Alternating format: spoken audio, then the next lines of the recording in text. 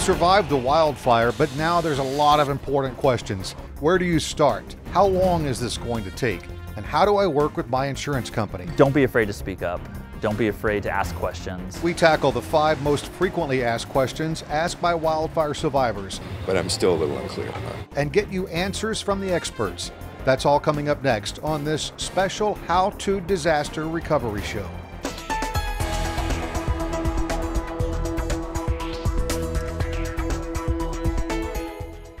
Hi, thanks for joining us. I'm Brian May in the Cal OES newsroom. It is a question we hear in every disaster. Now what? And if you're a survivor, it's an important one. There's a lot of things you need to know to begin the recovery process, and there's a lot of information to consider. In this show, we've put together 5 of the most frequently asked questions, and we've reached out to the experts to get you the answers. For many, the first question is really the first step. Where do I start? Where do I go to get help? For the 2 largest and most damaging wildfires, the Mendocino Complex Fire and the Carr Fire, those impacted should start at what's called a disaster recovery center. Sometimes you may also hear it referred to as a local assistance center. And these centers are a one-stop shop where local, state, and federal agencies come together specifically to help you with information and services. The Disaster Recovery Center for Lake County is located at 9460 Main Street in Upper Lake. It's open Monday through Saturday from 9 a.m. to 6 p.m., closed on Sundays. And for residents of Shasta County, the Disaster Recovery Center is located in the former Kmart building at 2685 Hilltop Drive in Reading. It is also open Monday through Saturday from 9 a.m. to 6 p.m., closed on Sundays. If anyone has suffered any damages, any losses, please let us know. If you need any type of assistance at all. What we're here at the DRC, Disaster Recovery Center, for is to put a face-to-face to your recovery needs. So anything that you may need, register with FEMA. You don't have to come into the Disaster Recovery Center. You can register by calling 1-800-621-3362 or our website, www.disasterassistance.gov. You can make all of your preparation, all your registrations right there. For more information on either of the disaster recovery centers, you can go to wildfirerecovery.org. You can also find links to your local city or county website with specific information about the disasters. So now that you know about the disaster recovery centers, the next question is, what else is available? Often there's rumors and misinformation that may lead you to believe that you're only qualified for limited assistance, or worse, none at all, because of your unique circumstances. Well, the experts we talk to say it's important to explore all of the possibilities and don't make assumptions.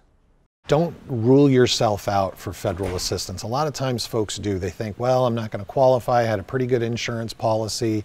Maybe my home wasn't completely destroyed. You've got to get yourself registered. You know, one of the things that's really interesting about the Carr Fire in particular is we've got a lot of folks that suffered significant wind damage, but their home wasn't destroyed by fire. Those folks are still potentially eligible for federal assistance.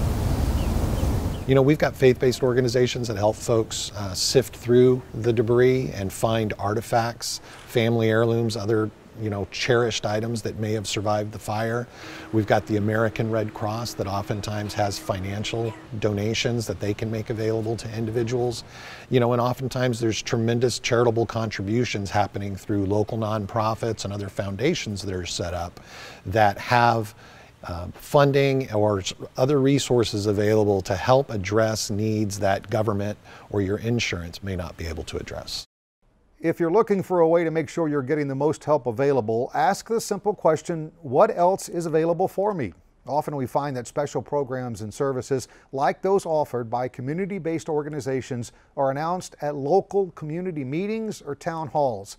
They're not just an update on the disaster recovery process by local officials. They're a great way to find out what else may be available for you. This is the one everyone wants to know, especially if you've suffered a major loss. How long is this going to take? And every disaster survivor we've met wants to get back to normal as quickly as possible. So this is an important question and often one of the hardest to answer.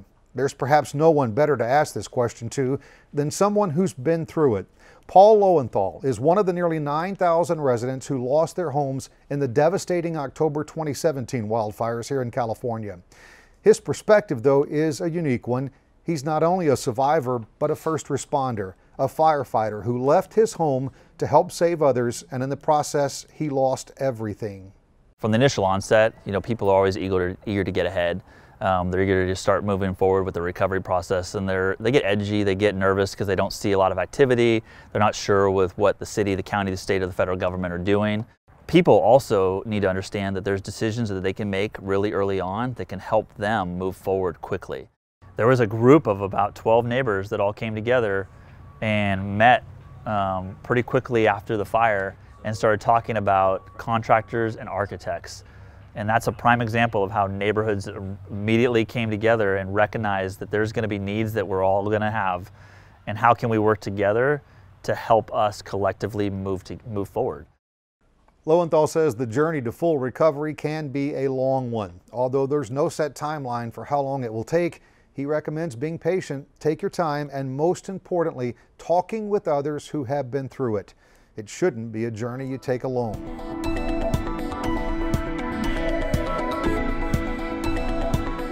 You're likely familiar with the peace of mind that comes with being insured. It's something that you have, but hope you'll never use. Many homeowners and renters policies cover wildfire damage, so contacting your insurance company should be one of your first steps. But how do you make sure you're getting the most from your policy? Well, the California Department of Insurance provides special assistance to those recovering from wildfires. I think people immediately assume that they're in an adversarial relationship with their insurance company, and they may ultimately be. But the first thing you need to do is to call your insurance agent, call your insurance company, and ask for a copy of your policy. That is, once you've secured your safety and the safety of your loved ones and you've stabilized your living situation. Call the insurance company, call the insurance agent, ask for a copy of the policy, have them walk through the contents of the policy with you. Second, most homeowners' insurance policies have coverage for your out-of-pocket expenses when you've been evacuated. Even if your home hasn't been touched by the fire or the disaster, you can still be entitled to get your lodging costs, your transportation costs, your food costs, anything associated with your living expenses while you were evacuated outside the home might be covered. There's a lot to consider, and often a lot you may not know. The California Department of Insurance has posted helpful resources on their website, including the top 10 tips for wildfire claimants. It's a checklist everyone should go through when considering making an insurance claim. It's even helpful for those who haven't been affected by wildfires. Commissioner Jones says if you're not certain you're getting what you need from your insurance company, you can contact his office, and they are happy to help you. You can call them at 1-800-927-4357. And you can find that top 10 checklist at insurance.ca.gov. So we've covered a lot already, but before we go, you may at some point ask yourself, is there anything I'm missing? And the simple answer is yes. Often survivors are overwhelmed by the daunting task of recovery, and it can be an emotional journey, so it's understandable that you just can't know it all. Perhaps the better question is, what else do I need to know? Here's two experts with some answers. That you're not in it on your own. There's a lot of people that want to be able to help you. I mean, you see people come out of the woodwork when a disaster strikes. When Cal OES works to help communities recover, we work with a whole community of partners from the federal government, local nonprofits, the Red Cross, faith-based organizations. And similarly, for the individual, they need to realize that there's a multitude of organizations out there to help you, but you're your own best advocate in finding those organizations and reaching out to those. Don't be afraid to speak up. Don't be afraid to ask questions. By not asking those questions, it's just you're left with that unknown. There's a lot of agencies that are directly involved with the recovery operations that have, whether it's a hotline, whether it's a person that you can physically talk to, an email, they're all resources that are available for people to reach out and get those questions answered. So let's condense all this information you've just heard into 5 simple but important tips for those affected by the wildfires. First, make sure you register with FEMA. Even if you don't think you're eligible for federal assistance, that should be step 1 in your recovery process. Next, make sure that you visit your local disaster recovery center or local assistance center. Again, we've got all the information and the location of those centers on our website, wildfirerecovery.org. Get a copy of your insurance policy and have your agent go over that policy with you. Document everything, every conversation with your insurance company and your contractor, really anyone that you talk to about rebuilding. Remember, this is going to be a long process, and the more you document, the better off you'll be down the road. And finally, as you heard, if you have questions, and you will, ask them. Be your own advocate and make sure that you get the answers you're looking for. Oftentimes, additional help is available. All you have to do is ask. For more survivor information for the Carr Fire, you can go to the Shasta County website, and Mendocino County has a website for survivors of the Mendocino Complex Fire. You can also visit the recovery website for the state of California.